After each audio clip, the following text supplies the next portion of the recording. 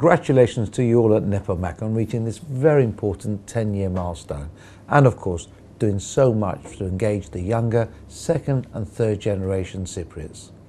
It's great to see young Cypriots achieving so much together, connecting with their roots and strengthening their links with Cyprus. If only I could be with you there this evening to celebrate, but unfortunately I can't. So all I can say is have a great time, have a great evening and a very well-deserved party. Kalispera NEPOMAK, congratulations, happy birthday, 10 years of excellence, amazing job. I'm sure that the next years to come will be even more amazing for you and even better. What I want to say is I want to share the passion you showed me when I won my Olympic medal. It was really amazing to see how much you loved it and how proud you were. And you are Theo Paphitis που λέμε και στην Κύπρο. That was really amazing. I want to encourage youngsters to keep in touch with NEPOMAK.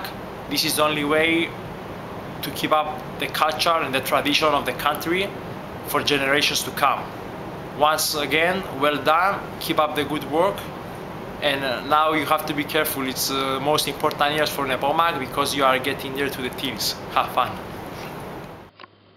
Good evening, everyone. I am so proud to have been asked by NEPOMAK to say a few words on this, the 10-year anniversary of such a fantastic organisation.